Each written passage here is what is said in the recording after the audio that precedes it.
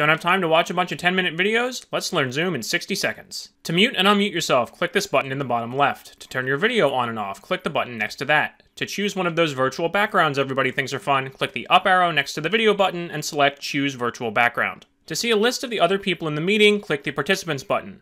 To open a text chat with the other people in the meeting, click the Chat button.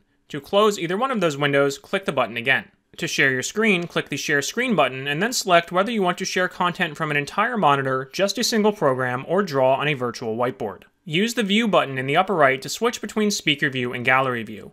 You can pin people to the big screen in Speaker View, or if you're the host, you can spotlight the video for everyone. You can click and drag to rearrange people in Gallery View. The host can use breakout rooms to send people into smaller groups, and you can record the meeting if you have permission from the host.